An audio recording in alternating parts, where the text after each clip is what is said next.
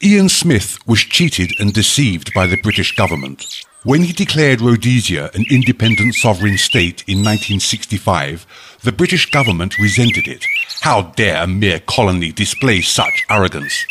If a British colony seeks to claim its independence, then it is obliged to adhere to a protocol. Its government waits for the Queen to arrive and haul down the Union flag with due ceremony, whereas Ian Smith snapped his fingers in the faces of the British colonialists in Whitehall and declared independence.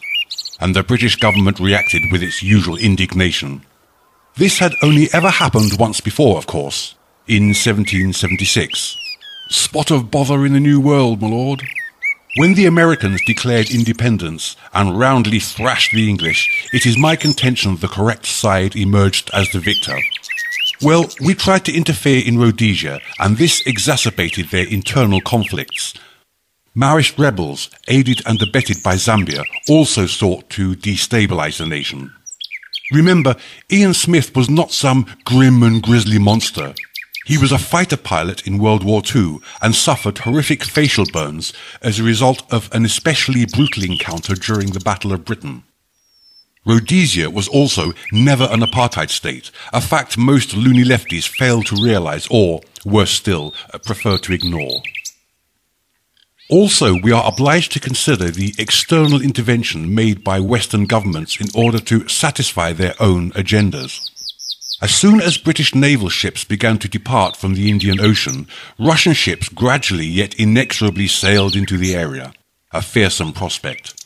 Soviet Russia sent aid, armaments and technology to Angola and Mozambique during the 1970s in an attempt to destabilize their governments and cultivate militancy among terrorist groups.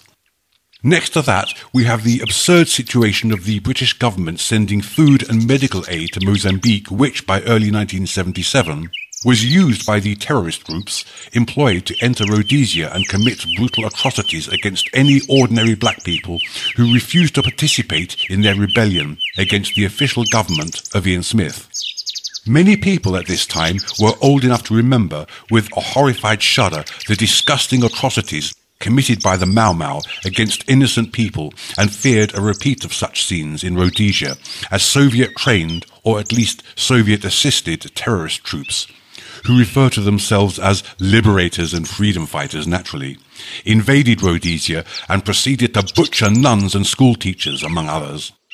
Incidentally, the British armed forces merit praise and approbation for their swift and efficient action against the Mau Mau murderers, a fact most loony lefties prefer also to ignore. By 1978, the situation developed further.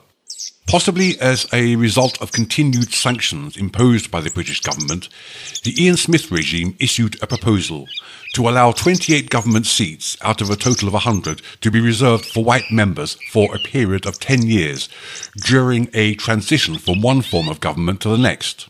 The name of the nation was also to be changed to Zimbabwe, just as Tanganyika changed to Tanzania, perhaps to disguise its turbulent history. Added to this, we had Joshua Nkomo and Robert Mugabe, both of whom led two separate parties, each of which called itself the Patriotic Front. I wonder if their members were always able to remember to which team they belonged. At this juncture, the Colosseum scenes from The Life of Brian are impossible to ignore. These two groups were armed, funded and aided by Zambia and Mozambique. For an extended period in 1978, the casualties in this internecine struggle were of the order of 100 deaths per week. The official leader of Rhodesia by this time was Abel Muzoera, an ordained bishop. He held a series of intense talks with Ian Smith in 1978. Muzoera stated his position. The government accepts majority rule and it must be implemented by a process of one man, one vote. Smith agreed to both these conditions. Now, Joshua Nkomo acquired an impressive army, by force. In Britain, in the early 19th century, the Royal Navy acquired ratings by physically kidnapping ordinary citizens, any males aged between 16 and 50. The groups of thugs employed to execute this barbaric practice were called press gangs. Is it from this we derive the word impressed, I wonder?